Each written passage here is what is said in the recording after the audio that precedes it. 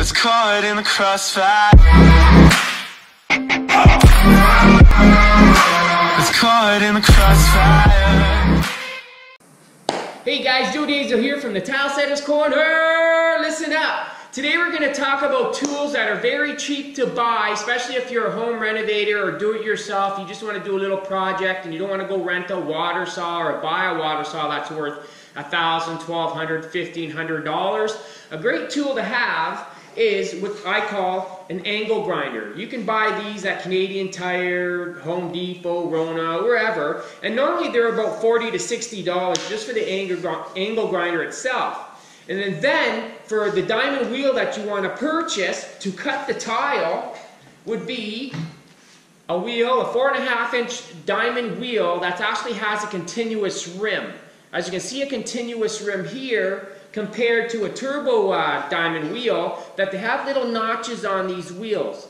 A lot of tile setters will use these wheels, but I find they chip the tile a little bit more than this one does. This one gives you a lot cleaner of a cut, so I'd recommend going with a wheel like this, a continuous diamond rim. These will range anywhere from $6 to $30. This one's actually a pretty cheap one, and I find I use this one a lot because it works great. So with this and this tool here, you're probably going to spend anywhere from $40 to $60, and then now you have a great tool for cutting your tile instead of spending $1,000, $1,200, $1,500 on a water saw. Great tool to have. Like I said, you can get these wheels too at Canadian Tire, Home Depot, Rona, Lowe's. Same with this tool here.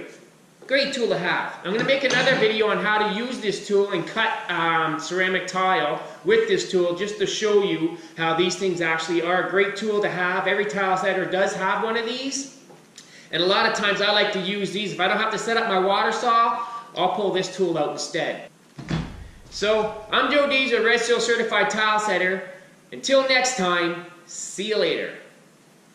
It's caught in the crossfire.